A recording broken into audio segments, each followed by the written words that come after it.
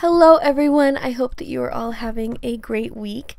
So first of all, I do know that my big fat head is totally in frame. As I mentioned last week, I do have a new camera, so everything is kind of trial and error right now. I do fix it towards the end, but I am very aware that it's extremely annoying. So you get to see my glasses and my frizzy hair. So it is a total pain in the butt, and I'm really sorry. But I am in the middle of trying to figure things out right now. Also, if you hear any weird noises in the background, I am sitting right next to Bailey, who's my golden retriever puppy, and she's sleeping, but like she's right next to me, so chances are she is probably going to make some weird noises, so just ignore that. It's her in the background sleeping. So this week I decided to go ahead and paint again with my black and white gouache paint. I started this week out on a pretty bad note, to be honest. I started a painting and it was going really well, but I don't know what happened to it, but it wasn't working out for me. So I feel bad, and I almost never like give up on a painting, but this one I just kind of said forget it, and I went ahead and I started this new one.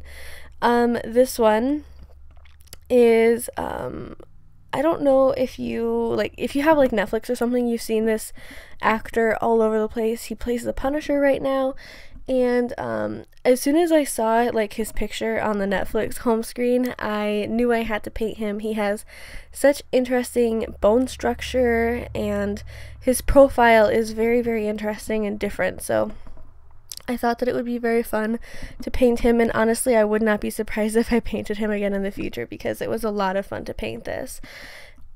So far I think that this is probably one of the strongest pieces that I've done in gouache. I'm extremely happy and very satisfied with the way that this painting turned out. So I'm kind of glad that the painting in the beginning of the week didn't work out. But this one did take me a long time. I think it took me between like 9 and 10 hours, which is quite a while. Obviously not all at once.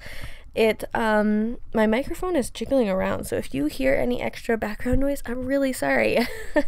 I just fixed it, so but yeah, this painting, it's only like a 6x9, and it ended up taking me like a good, I would say 9.5, 10 hours, but I really enjoyed myself when I painted this. It was so much fun. I really took the time to be a little bit more intricate. Unfortunately, towards the end, I wasn't able to record like putting it in like the 5 o'clock shadow, or like his little beard or stubble or anything like that. But it was only just because of the camera angle I wasn't able to get it correctly, because my head was in the way. But it wasn't really that big of a difference, and you'll see a photo at the very end of this video anyways, showing what the finished piece looked like. But overall, I'm extremely happy with this piece. It's kind of motivation to continue working in the sketchbook, because I want to make more artwork this way, and I had a lot of fun with this painting, and I can't wait to start the color pieces, even though I'm really nervous for it. I don't know, I'm not ready. But I do still have a good long ways to go in this sketchbook. I'm only like just halfway through, so I think I did the math, and it's like 16 more pieces, more pages in this sketchbook, so that's a long ways. That's about double of what I have now, so it's gonna be a while. But I am really, really looking forward to finishing the sketchbook. I'm already looking into different sketchbooks that are out there.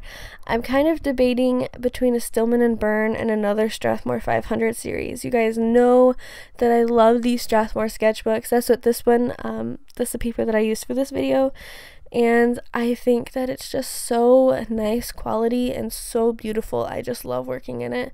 Plus, it's a hardbound sketchbook, which is very hard to find, and I like using them because I'm left-handed, and I find that the spiral bound just totally gets in my way, and I hate it. I could use a soft bound, but I just like how sturdy the hardbound sketchbooks are. So the brand of gouache that I'm using is M. Graham. I really, really love this gouache. I think that it's gorgeous. This is really the first time I've used it like in this sort of situation. These black and white pieces are the only times that I've ever used a different type of brand of gouache. My old brand, I honestly do not even remember what it was called.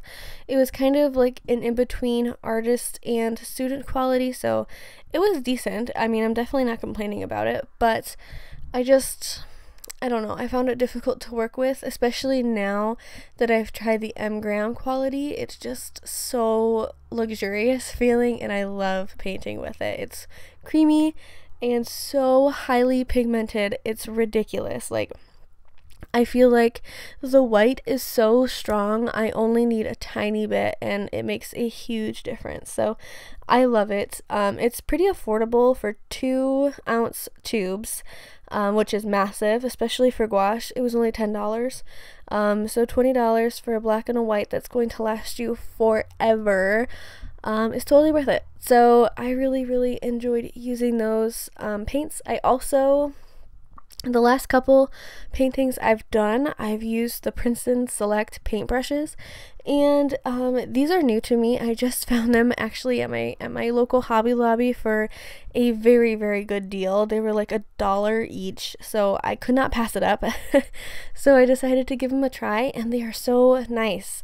For $1, I mean, I could not pass it up. And I actually looked on Blick, and they really weren't much of a different price. They were like $1.50 each. So I did actually repurchase some just to have for when I ruined these. And yeah, I think they're great paintbrushes. The one that I use most is the size number 4, and it's a little bit smaller than a normal size number 4, and it's just a pointed round, so it's nothing special, nothing different about it. It's just like your basic run-of-the-mill paintbrush.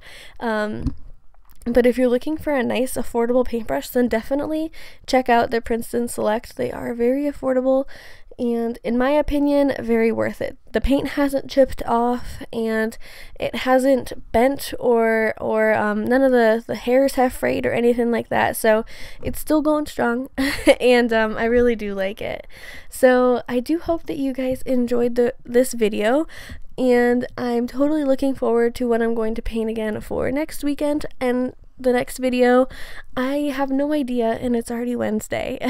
So it's going to be interesting, and I'm probably gonna have to figure something else out quick. But I really enjoy working this way. I am a terrible procrastinator, and depending on my work schedule and my work week, I really only have like 2 or 3 days to actually paint. So yeah, it's definitely a busy schedule, but I really do enjoy it. So I will see you guys next time, and bye.